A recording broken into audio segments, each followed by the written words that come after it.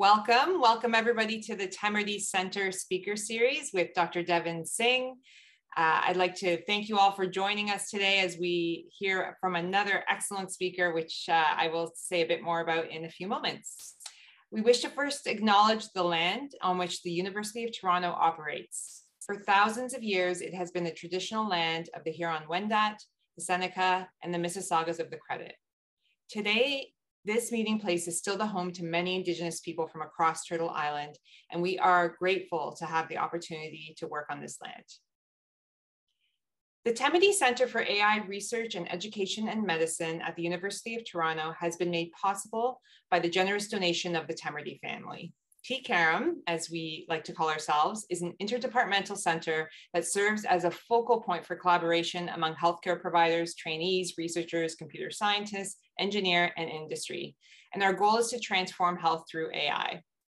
So just a quick mention, this event is CPD accredited. To obtain your CPD credit, please complete the evaluation form, and which we will email to all attendees following the event. And please don't forget to provide your name and email address on the evaluation form to ensure you do get your credit. Also, just one housekeeping note, we welcome your questions and thoughts. Please use the Q&A function in Zoom to submit your questions, not the chat function. So you can submit those questions at any point, and at the end of the talk, I will pose them for Dr. Singh, and he'll address them during that period. The event is also live tweeted. Please follow along on Twitter using hashtag #TemertyTalks. So without further ado, I'd like to give a warm welcome to Dr. Devin Singh. He is a practicing emergency medicine physician at SickKids. He completed his undergraduate studies at University of Western and afterwards attended medical school at the University of Sydney, Australia, with his pediatric residency and emergency medicine subspecialty at SickKids Hospital. He has also completed an additional fellowship in clinical AI at U of T and recently obtained his master's in computer science from the University of Toronto. So really impressive background. We're really lucky to have Dr. Singh in our community. His research focuses on the applications of machine learning to solve some of healthcare's largest problems. He's the physician lead for clinical AI and machine learning at SickKids for the Division of Emergency Medicine. And most recently, he founded Hero AI, an innovative startup lab dedicated to empowering patients and healthcare providers with AI. So without further ado, I will pass it over to you, Dr. Singh, and we're very pleased that you've spent the time with us today. Oh, it's my absolute pleasure to be here. So thank you for the invite, and thanks everyone for coming out to hear the talk, and hopefully it'll be really informative and we can have a great discussion afterwards. And so what I want to dive into today is this idea of clinical automation, particularly in the context of emergency medicine, with this concept of machine learning medical directives. And I'm just going to dive right in. Thank you for the great introduction, so I'll skip past that. And I want to talk start off my talk with my journey into clinical artificial intelligence, because I was not a technical person. At the very sort of beginning of all of this, I was a pediatric resident working at SickKids Hospital. And there was a particular case when I was a junior resident that had a terrible outcome where a kiddo unfortunately died. And I remember being part of that resuscitation team and doing CPR and seeing this amazing group of people come together to try and save this kiddo's life. But unfortunately, we weren't able to do it. And when incidents like this happen at a hospital like SickKids, it goes into quite an in-depth review of sort of why did this happen? What were some of the contributing factors? And being a junior resident as part of that process was really eye-opening. I started to realize that there were, early intervention and health literacy aspects to things that, we start to wonder, well, what if we, had educated that family in a different way? And what if they knew to come a little bit earlier? Might this have contributed to a better outcome? But then you start to realize actually that many patients and families do seek out care across our communities, and they're really difficult logistical challenges, particularly networking hospitals together, bringing data together. And there was a whole logistical piece to how information is communicated about any individual patient that was a contributing factor. And then when you think about when someone actually arrives into your institution, there's a whole patient flow aspect. We need to get patients from point A need to be to see really effectively and efficiently? And how do we understand that when a patient arrives, that they're the one who we really need to target our resources for, and we need to bump up in the queue? And so there was a whole, field of patient flow and QI that I started to get into. Imagine, being really early and trying to figure out your career, and there's already these three big, pillars ahead of you. But then when you start to dive into any individual one, you realize that, well, of course, the clinical care has to be outstanding at every step of the way. And whatever solution you try to build, it needs to be, founded on like just excellent clinical care. And when you do come up with the solution, it needs to be sustainable. Like, it actually needs to integrate into workflows. It needs to be something that's sustainable, especially in a wonderful publicly funded system that we have with universal care in Canada, which I'm proud to be a part of. But all the more reason that the solutions we come up with need to be sustainable and need to, for the most part, seamlessly integrate into workflows. And so this was a real challenge for someone like me to wrap my head around. And I was literally at a wedding, sort of talking about, where I was going with my career. And one of the guys that I met literally said, "Hey, dude, AI." And he was a CEO and a founder of a really, forward-thinking AI company in the US, born in Canada. And he really opened my eyes to thinking about, well, actually, if we think about machine learning and AI, that we may be able to actually address many of these pillars with a common solution.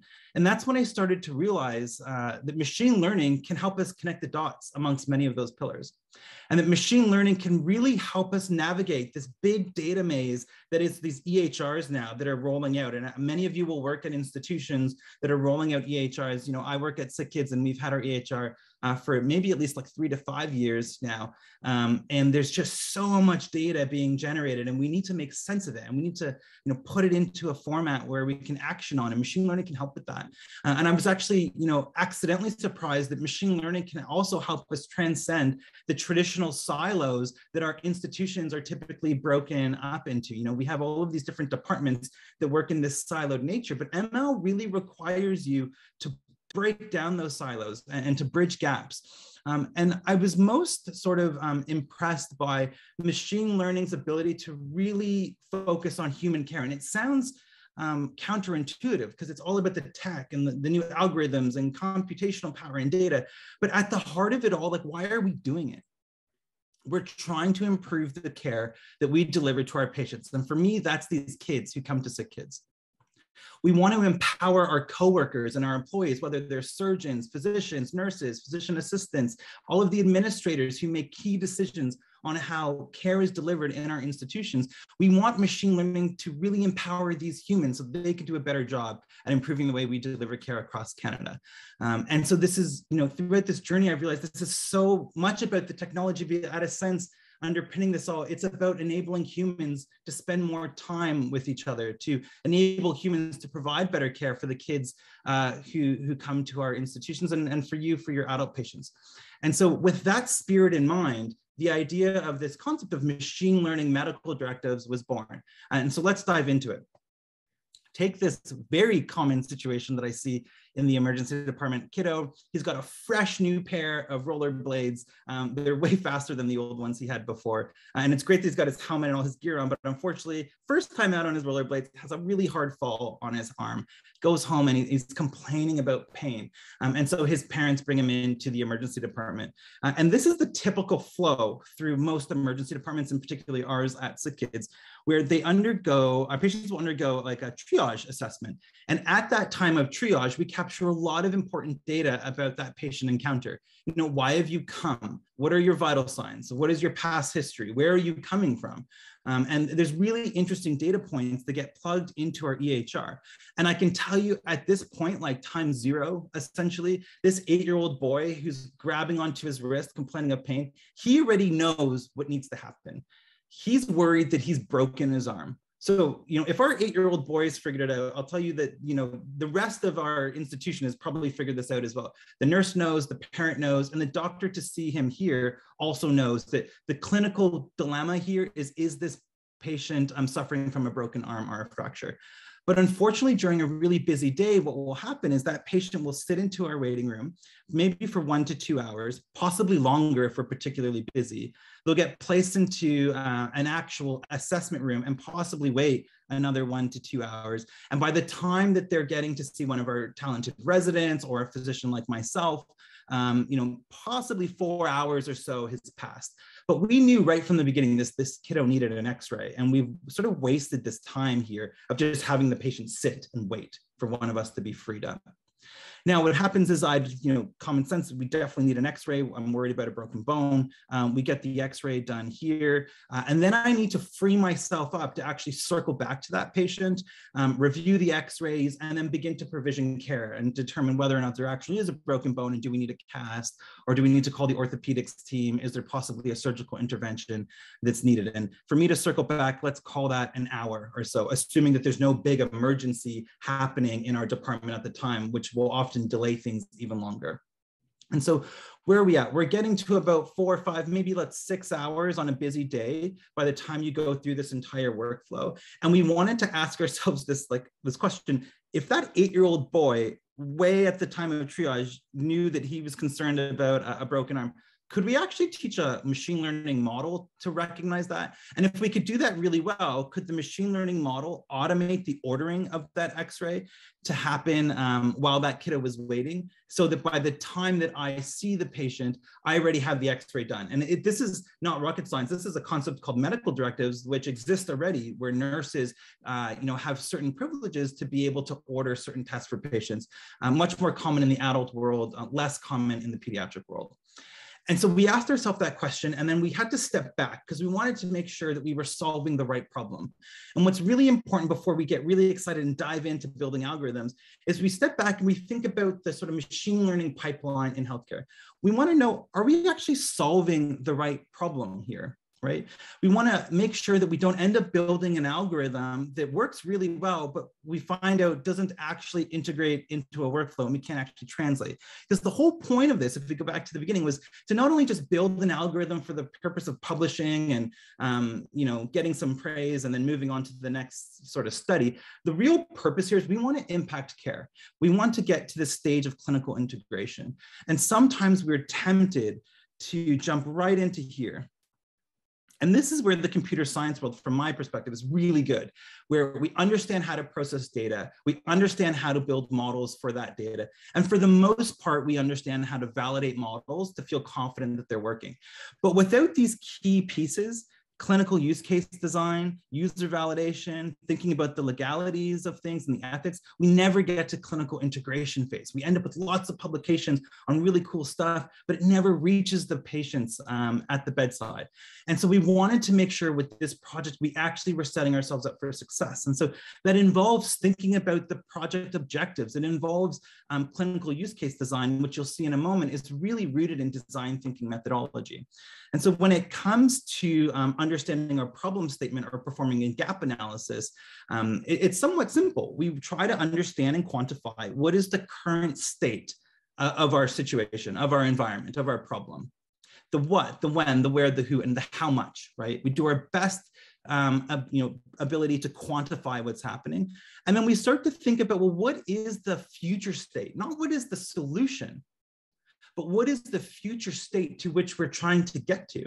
And in our case, we wanted to be able to expedite the ordering of tests so that we could reduce the wait times and reduce the length of stay of patients in our emergency department, because we know that longer wait times and longer lengths of stay leads to more adverse outcomes in emergency medicine. And so that was the future state we wanted to get to. But what it involved is then understanding where we're at, where we're trying to go, and then trying to brainstorm around the gap and how could we plug that gap with solutions. From a design thinking perspective, when we talk about use case design, really design thinking is this awesome framework that we can leverage on that has a lot of principles that help to facilitate use case design in a really in-depth way. In particular, the ideas around user centricity and empathy. and collaboration. In order to really understand what is happening in the workflow, it requires talking to patients, in our case, talking to children, talking to the diagnostic imaging techs who do the x-rays, talking to orthopedics, talking to the physicians and the nurses and everyone involved in that workflow, and collaborating to understand, well, what are the actual challenge points in a workflow, and where could machine learning integrate into a workflow to drive efficiency and to drive improved care.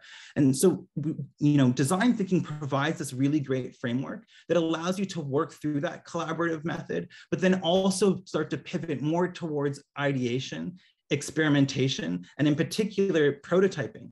And so you might map out a workflow, and then you map it, well, okay, let's assume we can build an algorithm that injects into this part of the workflow.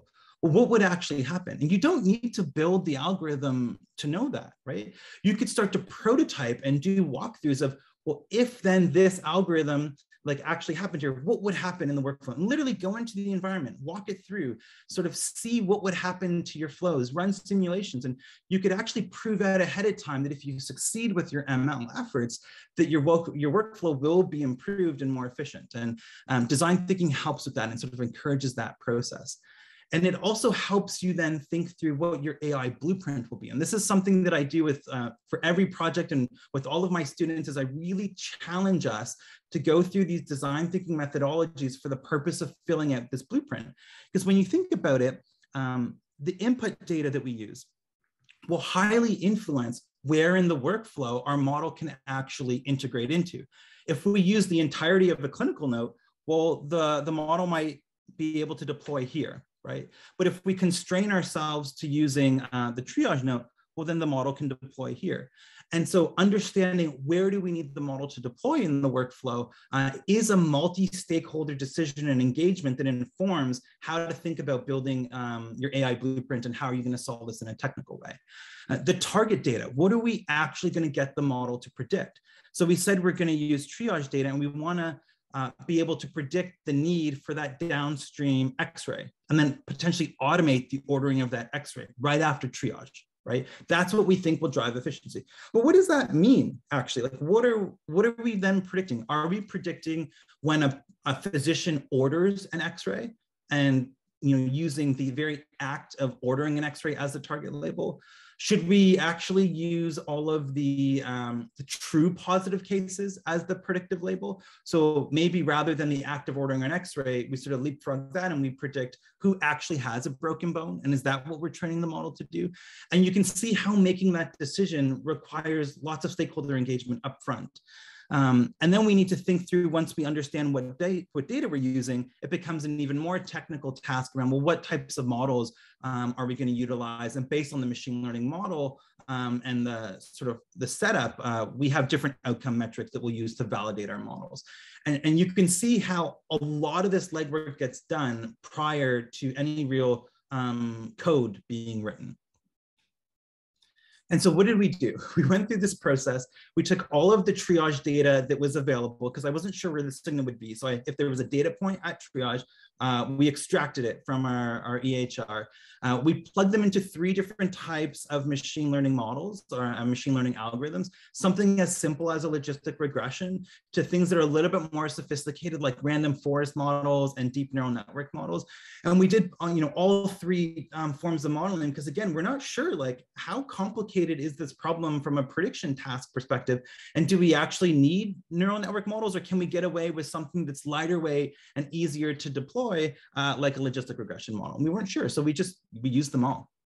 And you'll see this is an AUROC plot showing the true positives against the false positives here for our ability to use triage data to predict the downstream need of an x-ray. And so this is trying to predict what kids actually have a broken bone in their arm and then therefore needed that x-ray. And at first glance, this curve looks awesome, right? And I remember, I wrote the code for this and managed the data. And I was just so thrilled when I saw that this was the output that we had achieved, and was so excited. But then that excitement quickly wanes because remember, we're not just doing this to check a box for a publication. We're doing this to actually translate and drive meaningful impact for our patients, which then challenges you to think about, well, what do these outcome metrics mean on an individual patient-to-patient level, right? And when you start to think about, well, how many positive cases on this vertical axis can we capture, and what is the consequence of capturing them, you're very quickly humbled.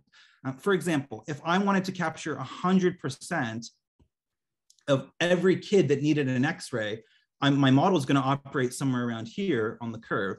And then if I dial it down, we're getting a 0.2, so like a 20% false positive rate.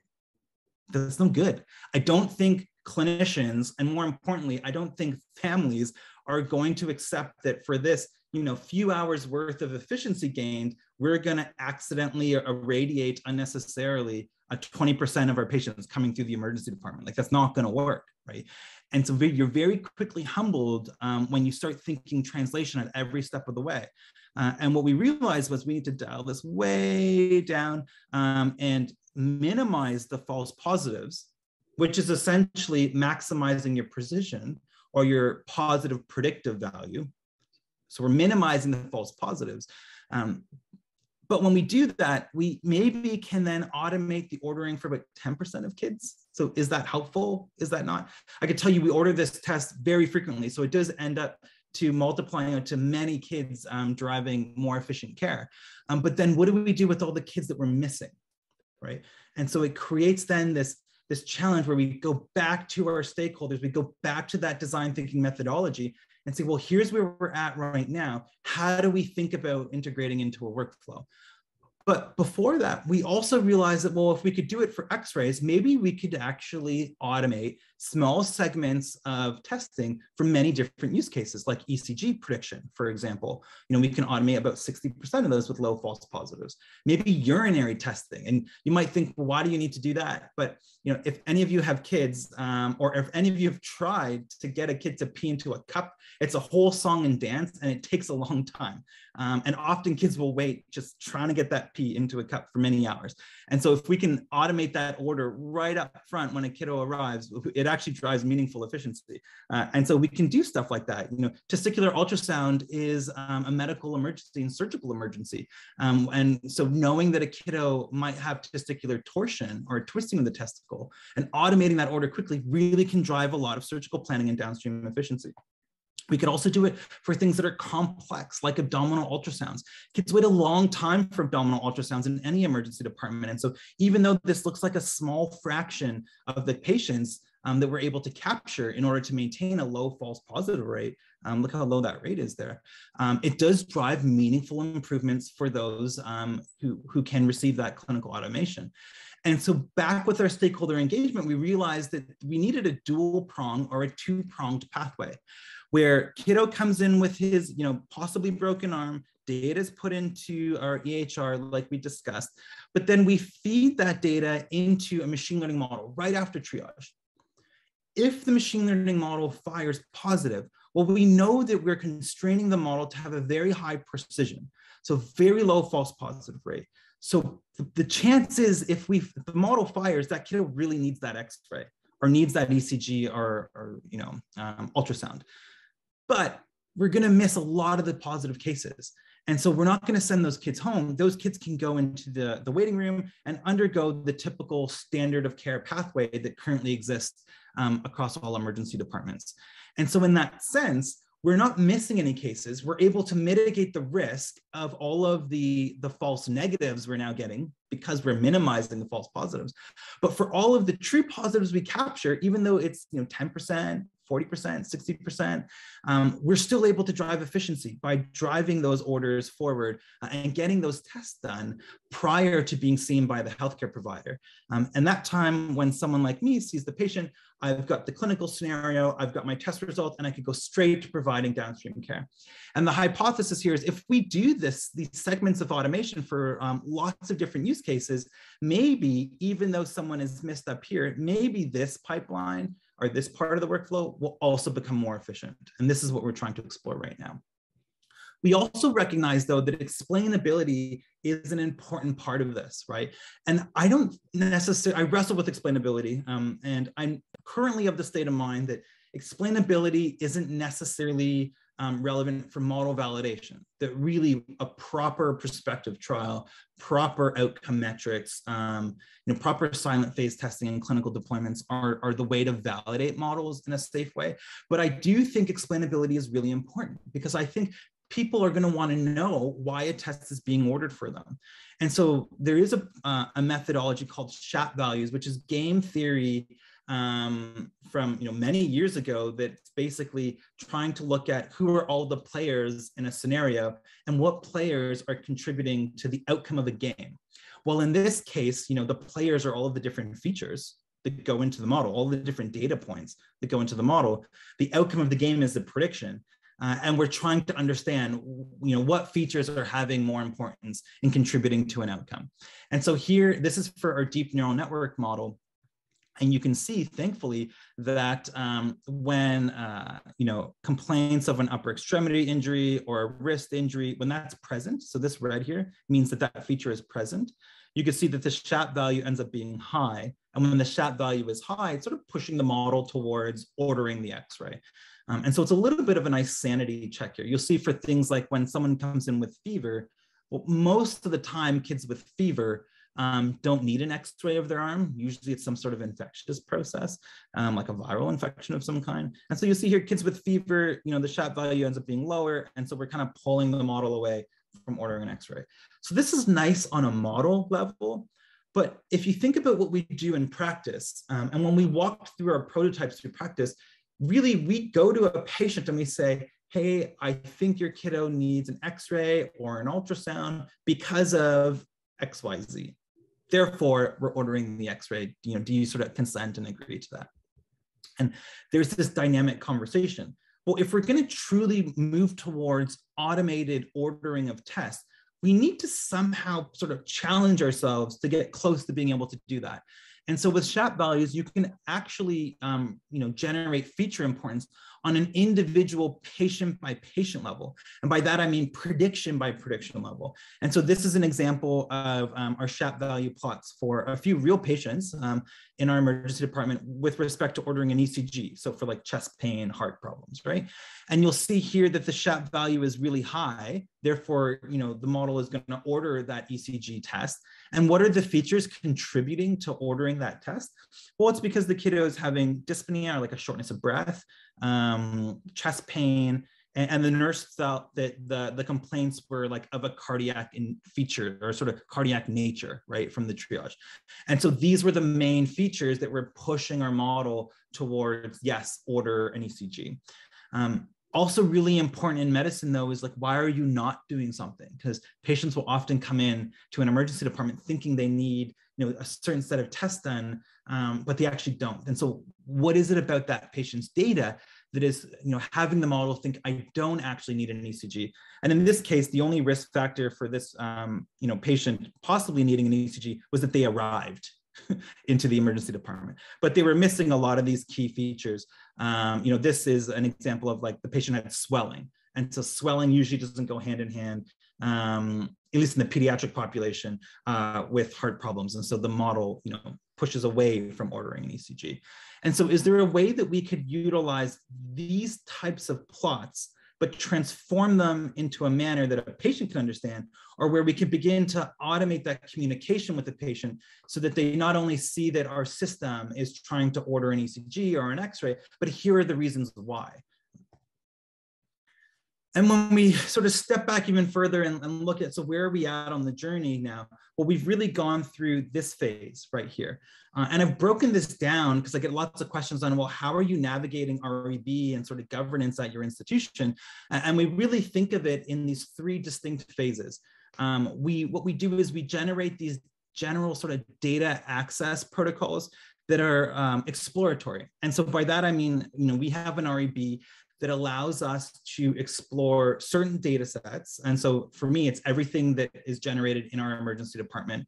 And rather than asking one specific hypothesis, with this data access protocol, we get to generate a whole array of machine learning models in a very effective, iterative way, so that we can explore the data and explore the signals within our data.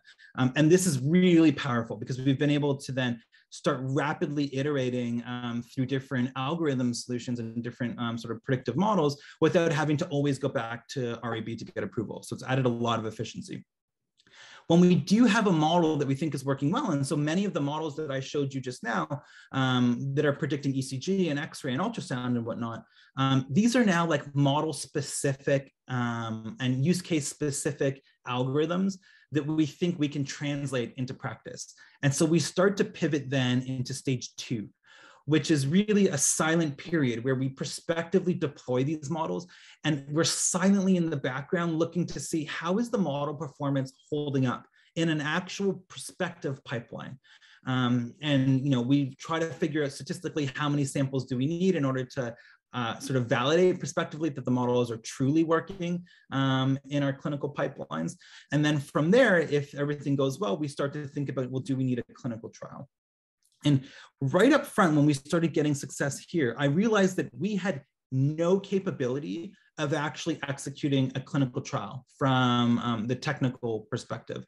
Because think about what we're doing. We're trying to legitimately automate the order of a test for a patient, which requires us to be able to have our model communicate with the patient directly.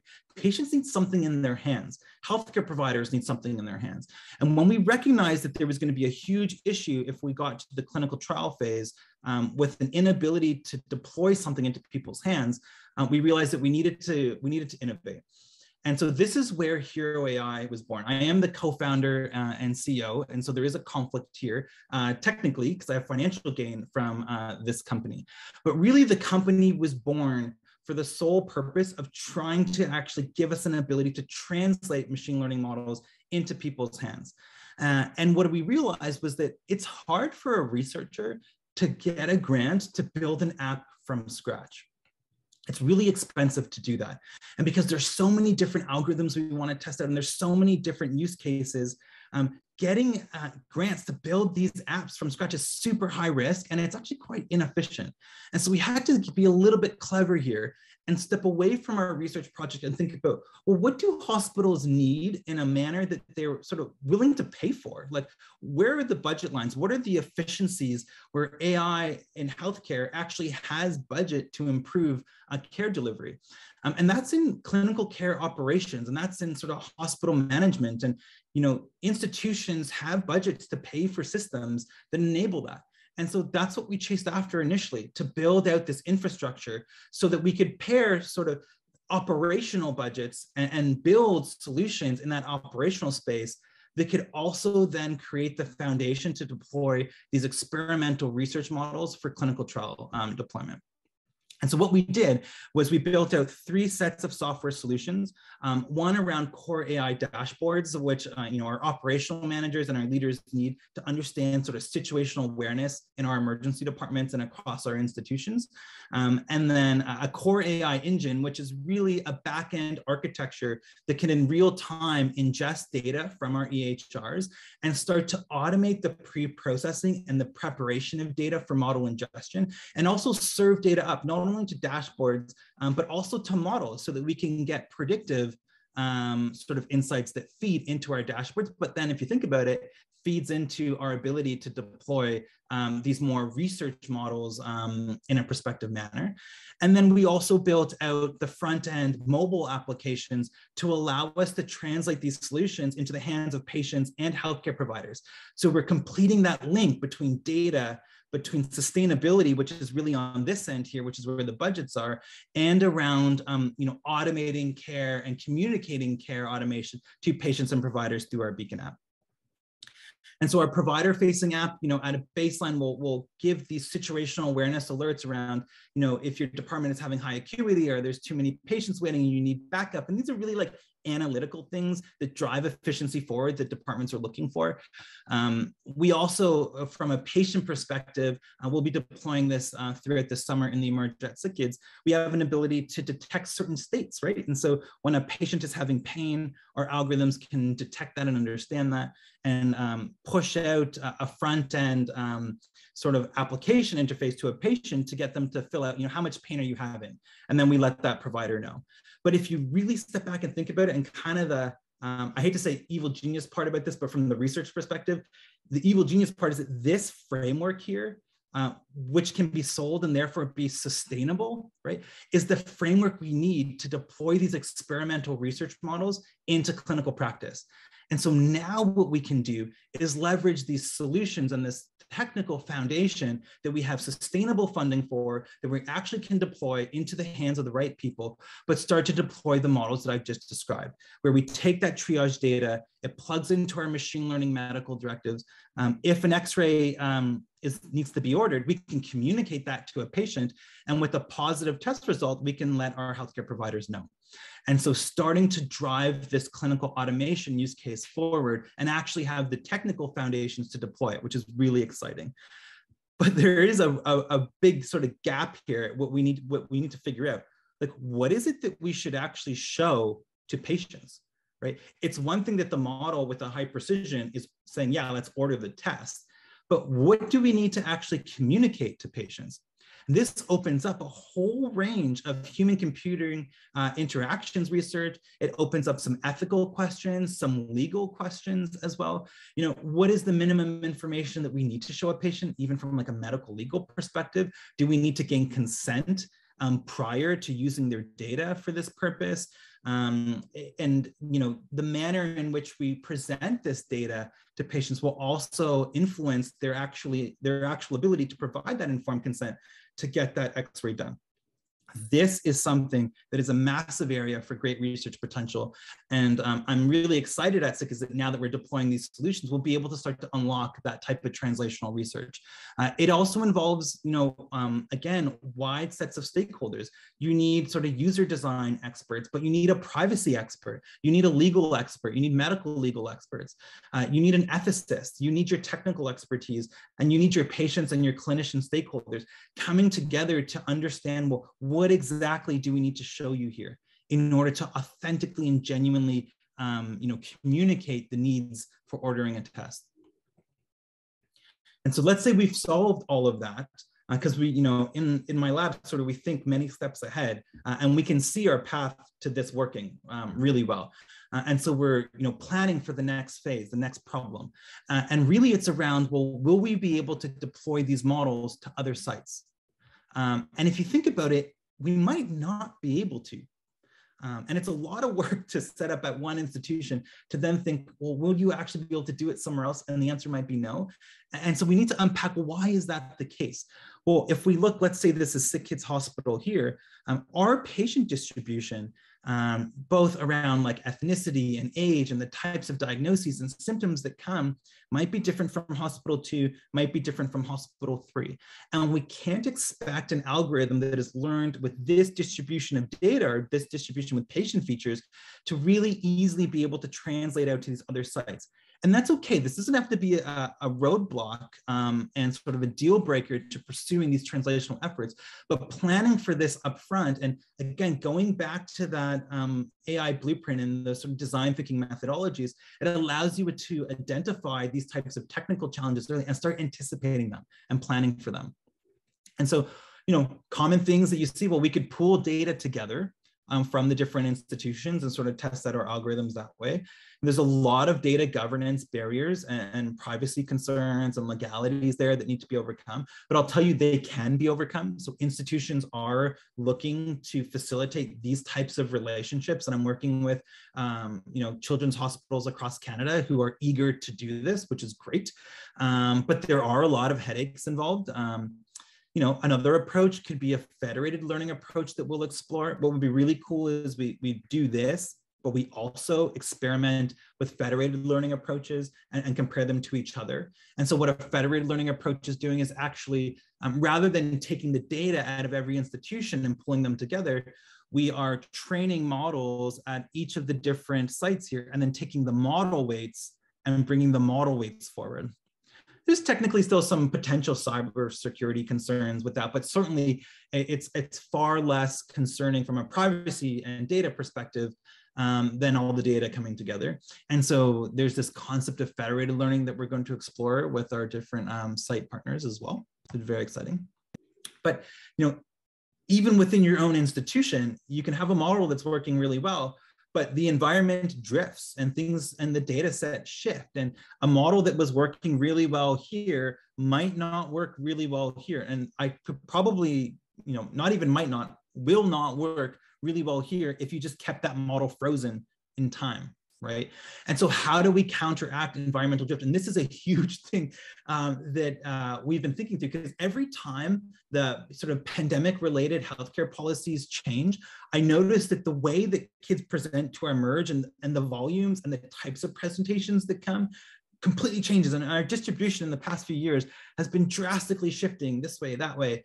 And so, building a single model and with the results that I presented to you there, and we just fix it and then assume it's going to work moving forward, it's not going to happen. Our patients and the distributions are shifting dynamically now more than ever. And so we need to think about how do we counteract that environmental drift. And probably the most important thing is to recognize that it's happening.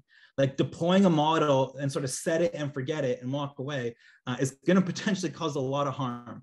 And so we need to think through machine learning ops frameworks and put in policies in our institutions that sort of regulate how we deploy a model. Not only like when is a model good enough to be deployed, but how do we deploy it and how do we monitor model performance, and how do we then like rapidly iterate when a model is drifting in its performance.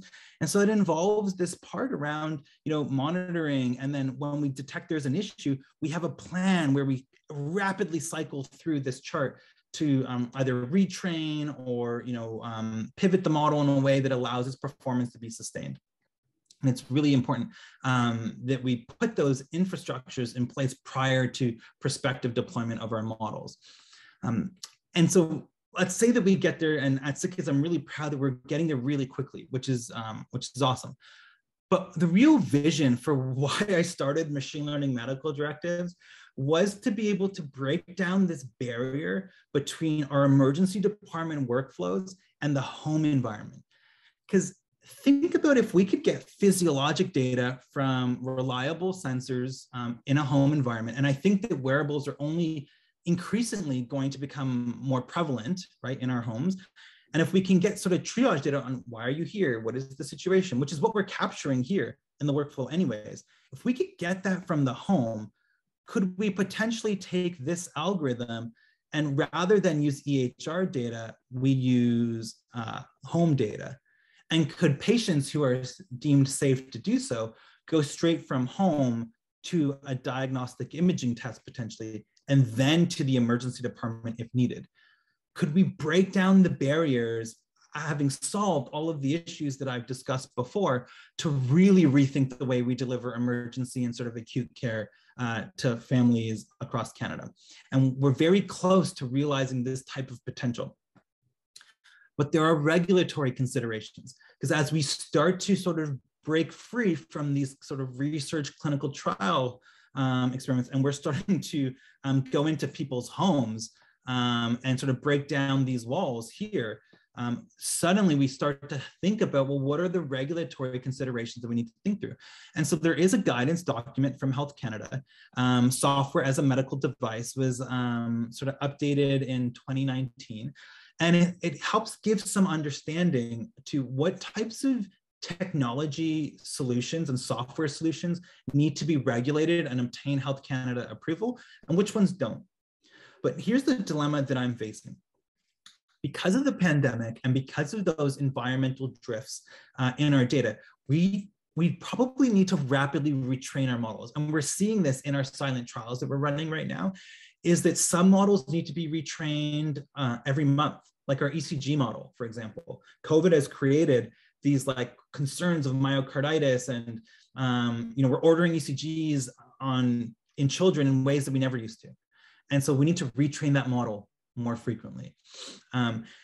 The dilemma is that Health Canada doesn't yet have a process in place that allows for models to be sort of Health Canada approved and distributed that require sort of online learning or frequent model retraining. And so realizing this and hitting into that roadblock meant that our team and myself in particular, needed to start partnering with people like Ian Stedman, for example, who I saw as one of our participants, who is understanding the regulatory and privacy space, and partnering with people like Health Canada and joining committees to sort of show that here are the use cases that we have. And here's the reason why we need to rapidly retrain these models, because it's actually like a safety issue that without retraining, our model performance degrades too quickly. And so joining these committees to try and change policy and inform the way that Health Canada looks at these AI types of models is really important. And as an anticipated roadblock that we're actively trying to tackle through great collaboration with Health Canada. And they've been really, really great thus far with really trying to think through how do we manage that type of space where there's adaptive ML that's rapidly going to need to iterate.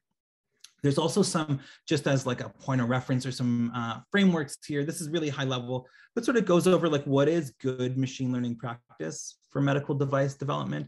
And it talks through many of the things that I've talked about in this presentation and a few other things. So it's just a nice reference to make sure you're checking those boxes. And then from a privacy perspective, I was really humbled by the fact that simply hitting our PHIPAA requirements might not actually be the best strategy. And in the industry space, it's all about like, have you met regulatory approval? Do you meet sort of the PHIPAA requirements? You do, like, let's deploy, let's go out there and drive revenue, right? But when you start to add this layer of strategy, both in industry, but then this academic perspective, and you're collaborating with ethicists and legal experts and with patients and providers, you start to realize that we actually might need to raise the bar when it comes to the way that we check these boxes here. That maybe the simple baseline way in how we do this for the purpose of commercialization isn't good enough. Maybe we need to raise the bar a bit more on what it means to get informed consent. What does it mean to utilize patients' data? When do we disclose issues? When do we delete patient data? Maybe this bar needs to be raised. And if you say, well, that's kind of a waste of time, just hit the regulatory requirements and continue to search forward.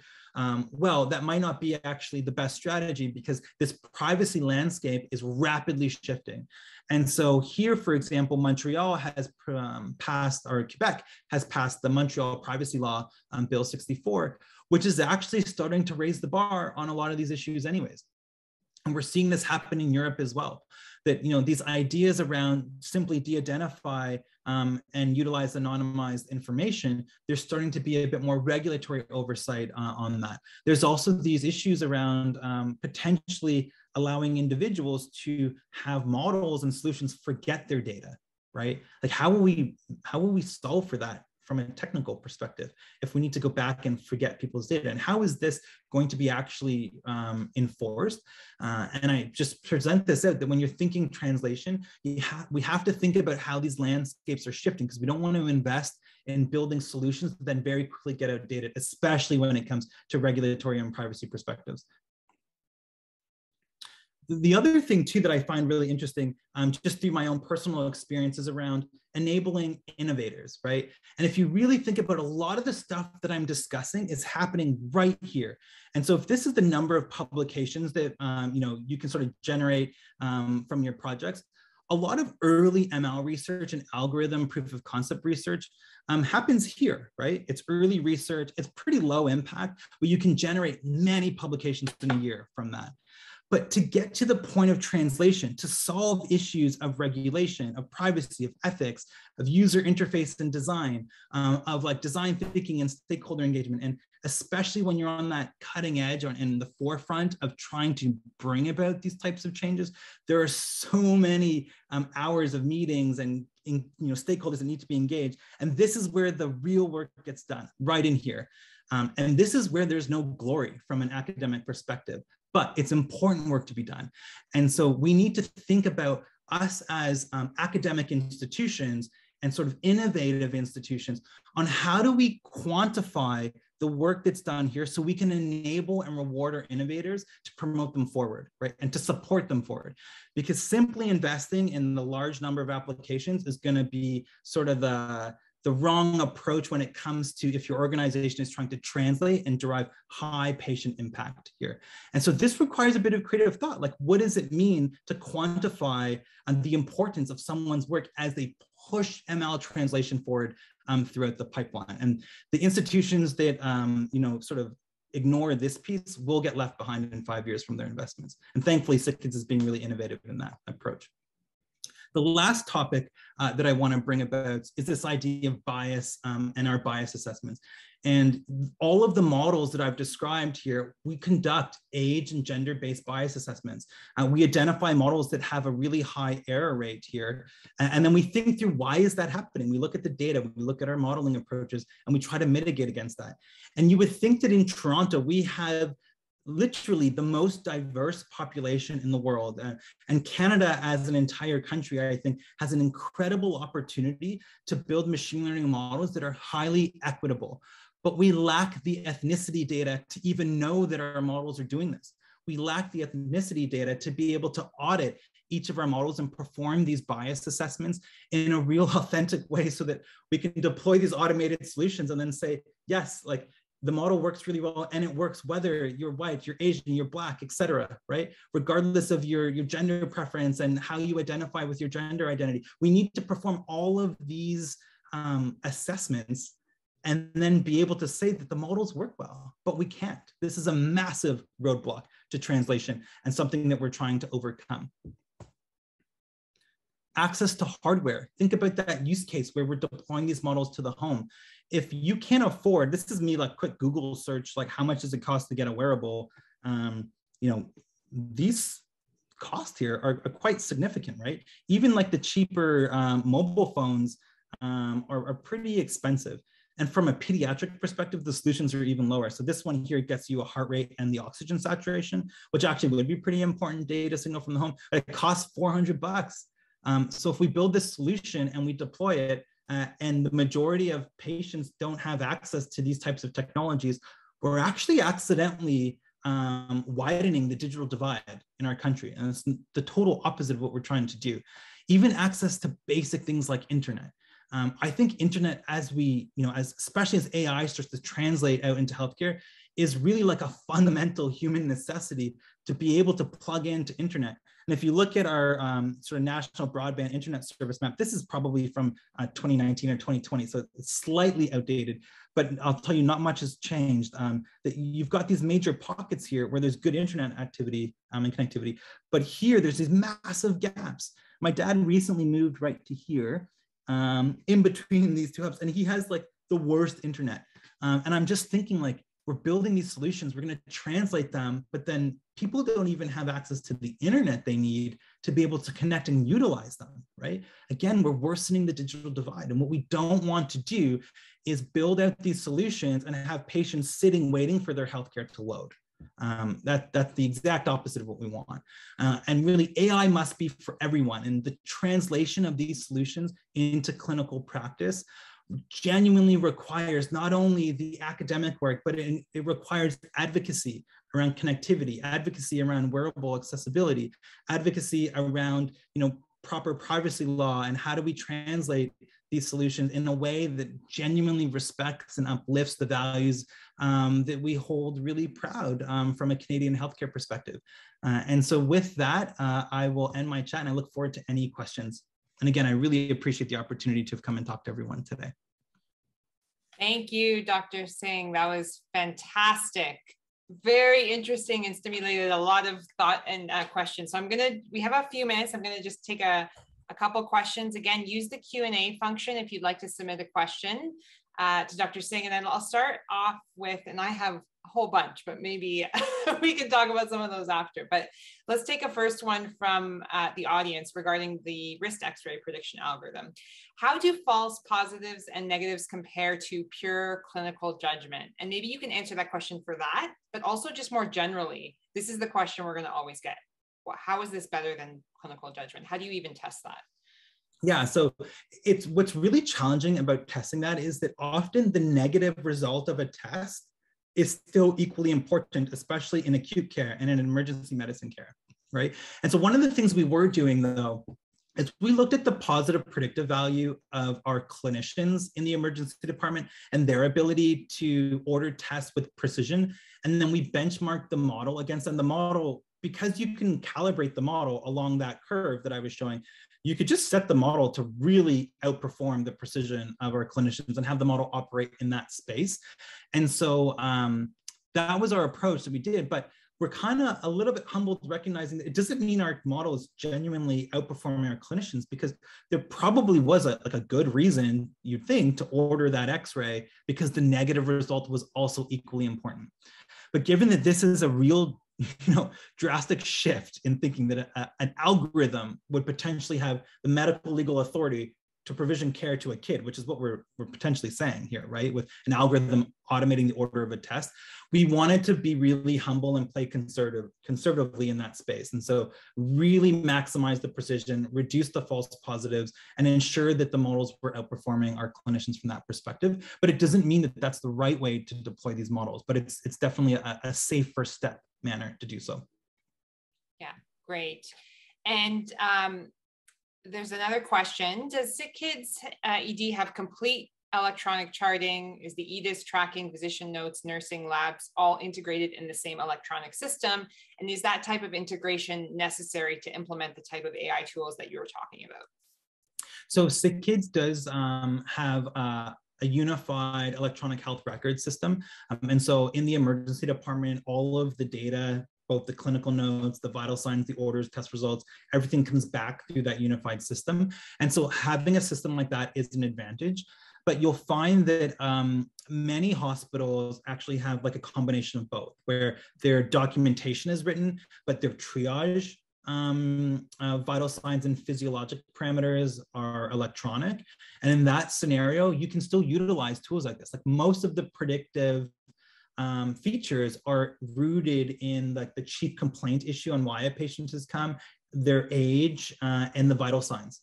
And so there's still opportunity to sort of integrate machine learning based solutions into those environments, but obviously an advantage to have a system that's fully electronic. Yeah, for sure. And that's another huge build and amount of work that often hard to get grant funding for, hard to publish on. So I think it speaks to some of the challenges you were talking about at the end. One more quick follow-up on the first question. Have you looked at not just, physicians ordering, but have you looked at different roles in the hospital? So have you looked at, for example, triage nurse ordering and how that compares to some of these? Yep. So one of the things we noticed was that, for example, that wrist X-ray example, we have a nursing medical directive where a nurse can order an X-ray. What was really interesting though is when we get really busy, and then as the clinician, when it would have been so great to have had the patient come with the X-ray done, we find that the X-ray orders aren't done. And it's because the triage nurses, remember their initial priority is to triage. It's to very quickly identify what kid is unwell, what kid is not unwell.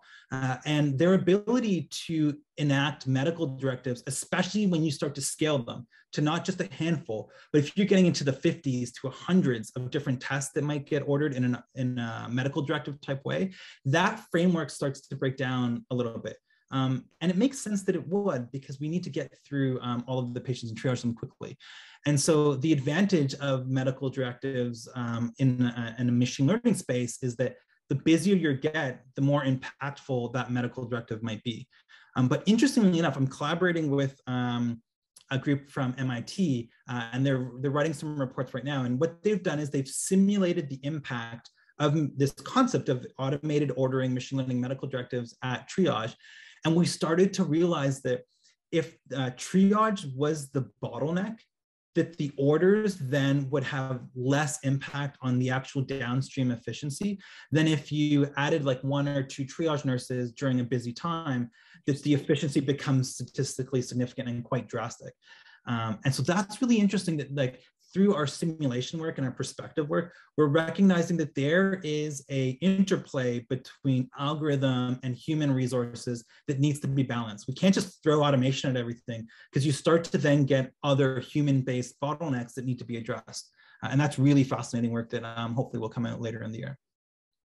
Great. Okay, I think we have time for one final question, and it's again a future, or you got me thinking a lot about the future. So it's a future-oriented question, and it has to do again with these integrated electronic EMRs.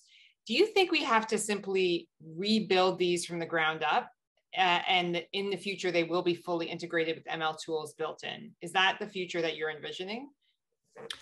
I don't think that the electronic healthcare record industry is going to solve ML for us in the genuine, authentic way that needs to be done. And the reason why is that if you think about like an EHR, it needs to be built in a way that it could stamp across the thousands of hospitals across the world, right?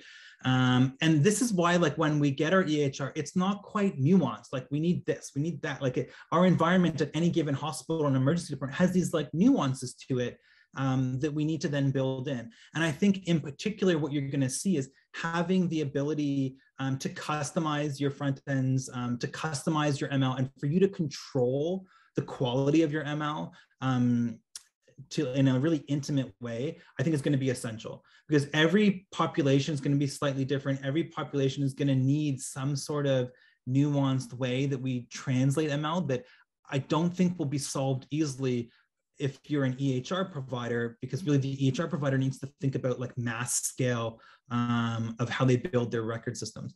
But certainly there's lots of room for improvement in how EHRs are built. And if there's like open bi-directional communication, that might improve things. And so, yeah, that's sort of my take on that. Okay, great answer.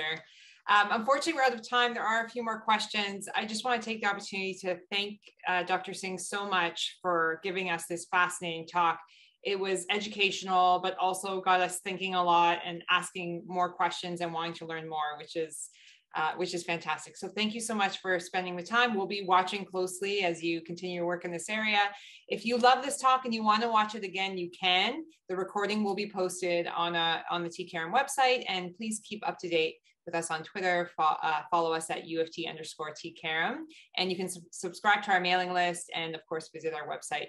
We're also on LinkedIn. Thank you all for attending. Thank you, Dr. Singh. Have a wonderful day. Perfect. It was great to be here. And anyone who has questions, please feel comfortable emailing me. I'm happy to do one-on-one meetings to dive into these things further. Fantastic. Thank you so much.